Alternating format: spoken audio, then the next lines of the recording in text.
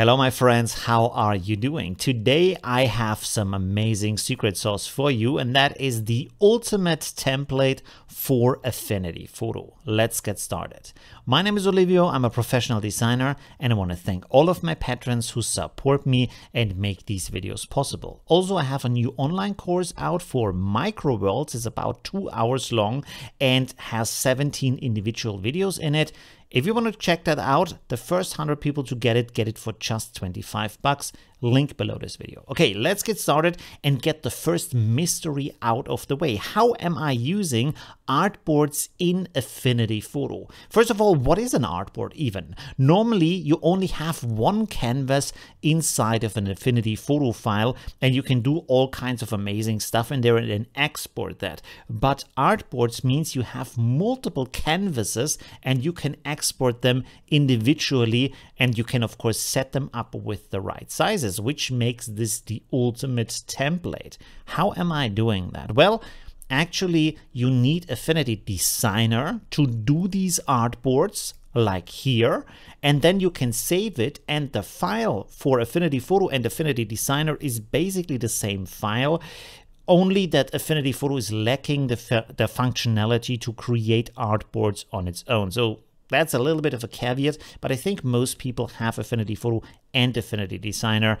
If you don't have it, this might be a good reason to get that. Now, how am I using these different artboards here? As you can see here, I have created artboards for different sizes. So this is 4K, this is 1080p, which you can also use for covers on YouTube. Then you have a Facebook post size, you have a newsletter image size, you have Instagram square size, Instagram landscape size, Instagram portrait size, and then over here we also have Pinterest vertical. Now for Pinterest and Instagram, I have doubled the resolution that is suggested just because I think then you get crisper images that just look better. But the benefit of that is you have already set up everything, and another benefit is if you use a lot of the same things when you post something, you can set that up beforehand for all of these different formats. For example, if you have text in your image like here, or if you have a watermark, or if you have a logo in there, you can set that up so it already has the position in there, it has the size in there, it has the font in there, the colors are set up. So all of that work is done for you, and basically you only have to exchange the background. This is what makes this so fast. But here comes some extra secret sauce on how to get even more efficient with that. So first of all, if you create something like, for example, this text that I have down here, you want to adjust that in a way where, for example, if you have this text here and you have a shadow behind that, which is done with the layer effects. So select that layer, click down here on the FX symbol, and you open that up. And then you can see down here in the corner, it says scale with object. That is really important, because if you then copy this over to another artboard and scale it, the shadow needs to scale with your text so the design stays the same. Now, as you can see here, I have an outline. The way I have created this outline around the text to highlight the text a little bit more is a normal rectangle that you can do with the rectangle tool over here.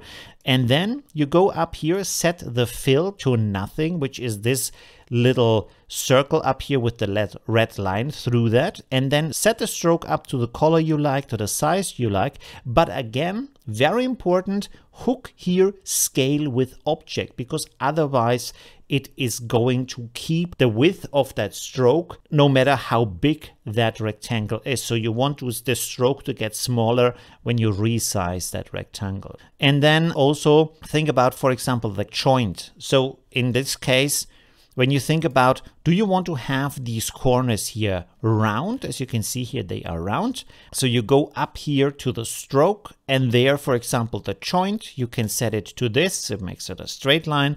or you can set it to the miter joint where you just have a normal 90-degree corner. Of course, for all of these artboards, you can also set up any kind of other adjustment you want to have in there. For example, you can set up a curve adjustment, a LUT adjustment, all these kinds of things, or load in different kinds of LUTs that you want to use, and then you can simply turn them on and off based on what kind of photo you're using. And this makes your process of posting to different social media sites super fast, super easy. Now here is another secret sauce that you can do. I have prepared a second text design here, and this works differently. I want to show you that. So this is the second one, and I will also turn it on over here because there's a little secret in here. So as you can see here, we have this text in here, and we have the same text over here, but this is an embedded Affinity photo file. As you can see here on the right side, it says text.af photo, which means this is an Affinity photo file, which you normally create just like you would Affinity photo file, of course, without a background. That's important. So up here, document transparent background. Make sure there's a hook next to that so the background is transparent when you export that. And then you save it as an Affinity photo file, and then you place it in there also as an Affinity photo file. Now, why would you do that? Look at that.